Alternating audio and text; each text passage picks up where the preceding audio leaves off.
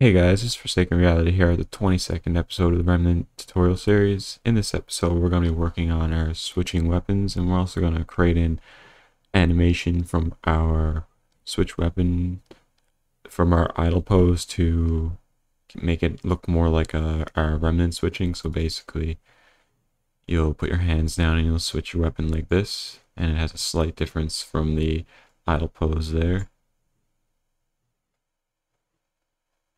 So without further ado, we will get into that.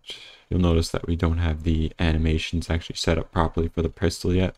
We're going to do that in the next episode. In this episode, we're going to be dealing with just the switching of our weapon and the animation montage and the attaching and detaching on the slot. And in the next episode, we'll deal with creating some pistol animations. And the reason we don't have our melee weapon is because the melee weapon doesn't attach through the scroll wheel. It's attached through, if you're not aimed, you'll swing your weapon and it'll do a melee attack, and we'll set that up after. So we'll get into that now. First thing we're going to want to do is move this project out of the way so we can get to our project. And we want to go to our project settings, input, and we're going to create an action mapping for next weapon. And this is going to be mouse wheel up, and we'll click the plus here, and we'll create a second one here. Mouse wheel down, so that it will run this if we do either of these. And now that we have that done, I'm just going to create the animation first. So we want to go into our rifle animations. And we're going to duplicate our rifle idle down. And we're going to call this rifle, or just switch weapon.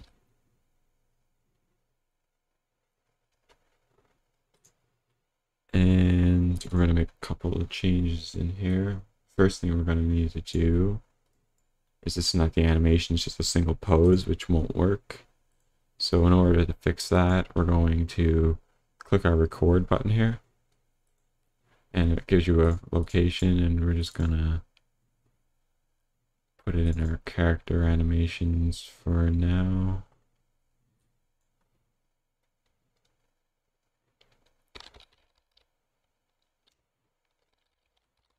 This is gonna be our actual switch weapon. So we put it in a different location in this one so that it doesn't make no issues. And right now it's recording, you can see right here, and we can just pause after a few seconds. I got 4.6 seconds recorded. So that will give us, we can now delete this switch one that we just made. Or not the one we just made, but the one that before we just made. But now we have this new one that we just recorded that has frames. So the first thing we're going to want to do is get rid of all the frames beyond our 15th frame or 16th. It's fine. So now we'll just have this many frames. If you right click up here and you'll remove the frames. Now that we have this done, we'll want to right click, create animation montage, and this is going to be the switch weapon montage.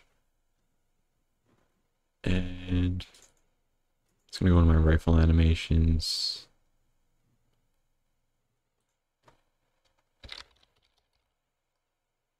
I'm going to make a montage folder in my rifle animations. Just going to put this in the montages folder.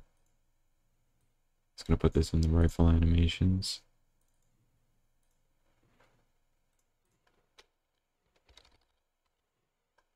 Let's name that to a pose. So now we have our switch animation montage with lots of frames. We're going to want to, actually we'll create the notify after. Just going to double check mine and make sure I have everything set up the way I want it to. Okay, so we're going to want to go into our blueprints character and our master character for now.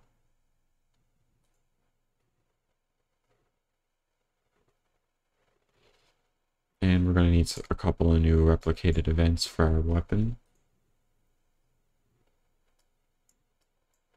First one being, or actually, we're gonna want to go to our event graph. We'll go to our spawn weapons. And I ran into an issue that I only just noticed while I was switching weapons, that the clients are actually spawning more weapons than they should sometimes. So basically, the way to fix this is we need to delete all this.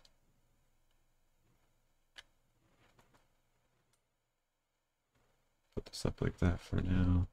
Let's put it right there. We're going to rename this to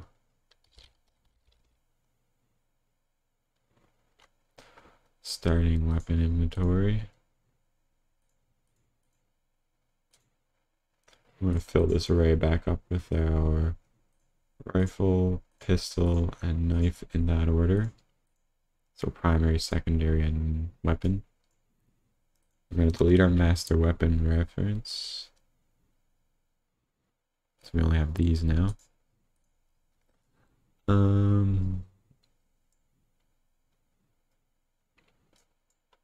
going to create another variable called weapon inventory. This is the inventory that gets created while you're in game, and it's going to be an array. And we're going to get our master weapon, and it's going to be an object reference, not a class reference like our other one right here, for our starting one. And we're going to leave this empty, and you'll notice that for this one we can't actually fill it out. It's because we're going to be creating it right here. So we're just going to add unique, which adds a unique instance of this spawn actor. And the array we're going to be adding it to is going to be our weapons array.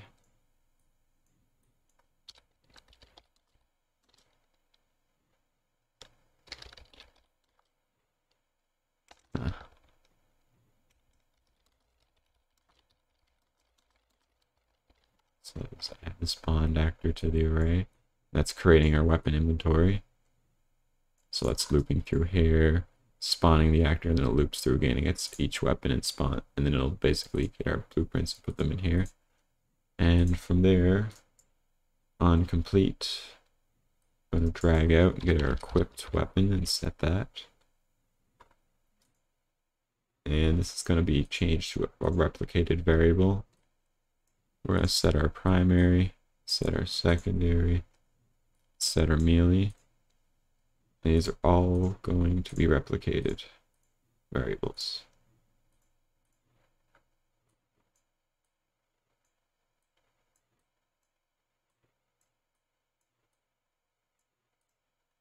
So now right now they're being set defaults. So we want to get now that we loop through, we set our weapon inventory. Everything is set. When that's completed, we want to get our weapon inventory variable, get a copy, and the first variable, which would be 0. So you create an array. 0 is your first, and it goes 1.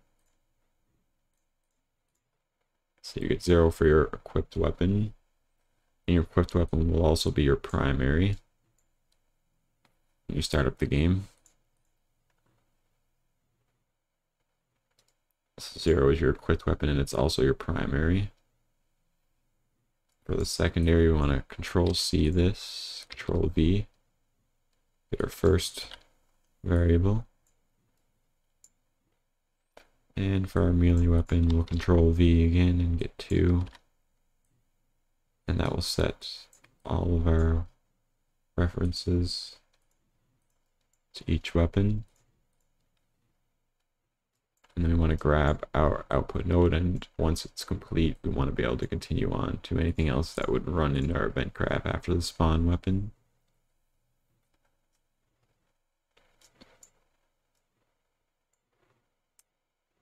One more thing in here.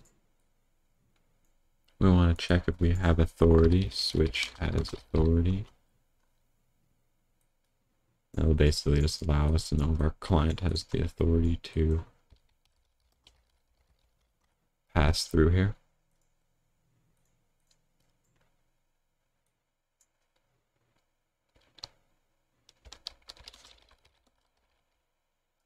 loops through array.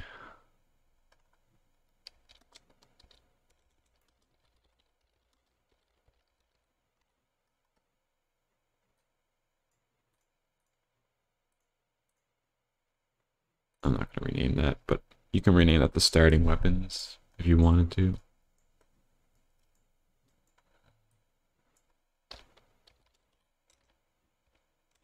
Spawns.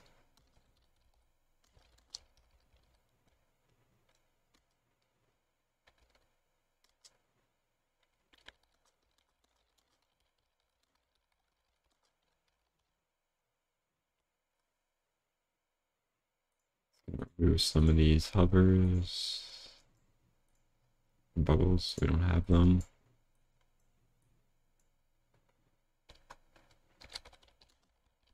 Sets references to the equipped weapon. Primary, secondary.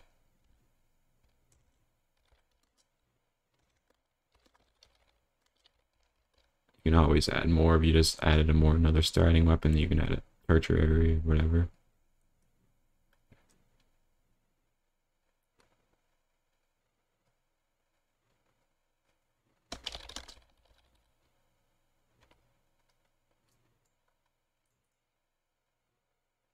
Oh, we almost forgot one more thing.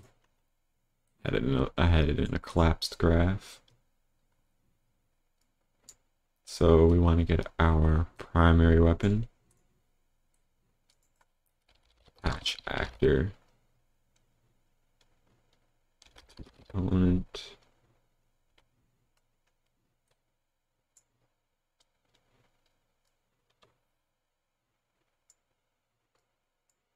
And from here we will attach our primary weapon to our mesh.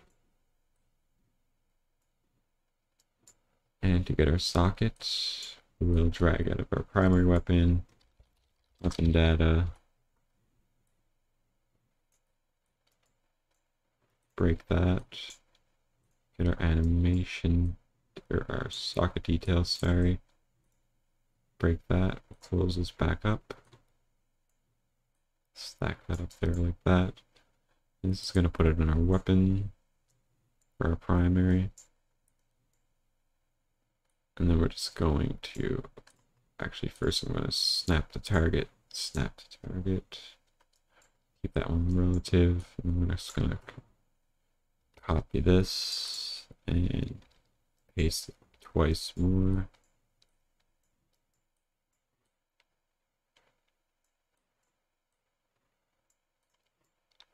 And we're just going to replace the primary on this one with our secondary. If you drag it over it just like this, you can just change node. And it will change it from primary, secondary, and melee. So now we're attaching our primary, secondary, and melee. But for our secondary, we're going to want our weapon on our secondary on our waist and our melee on our back. So we'll get our back slot for the melee weapon. Just going to straighten up this. Plug it in.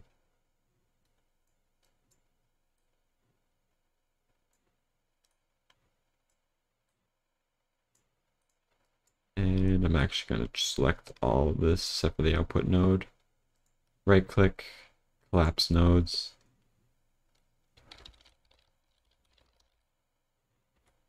I'm just going to name that the attach weapons graph.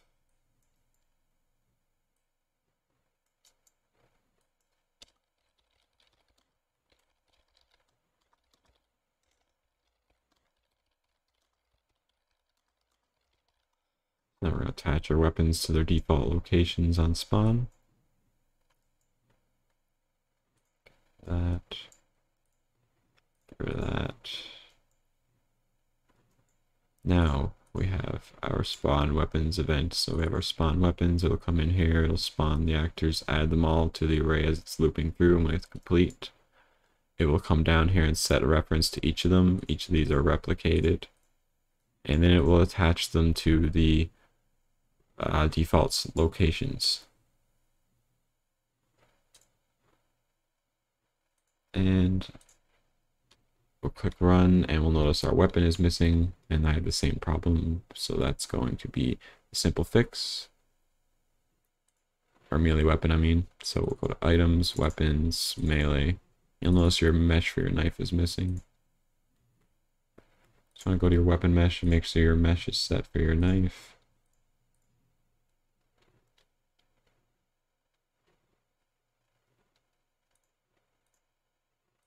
And now when we click play, we'll have all of our weapons attached and every character will be able to see it. Everything is still replicated properly, but we have it done better this time. We're not spawning multiples. Now we have that done. I think I might actually pause the video. I didn't realize that was 15 minutes in. It's going to take me another 15-20 minutes to do the weapon switching. So now we have our replication issues fixed. And our montage, we created a montage. Actually, we're going to make a couple changes to that montage, which we'll do in our next video. They're very quick ones when we work on our switch weapon. If you found this video helpful and want to see more, don't forget to hit the like and subscribe button so you don't miss out on any new tutorial video uploads. If you have any questions, suggestions, or comments, feel free to leave those in the comments section below, or join our community Discord channel linked in the description. Thanks, and I'll see you all in the next episode.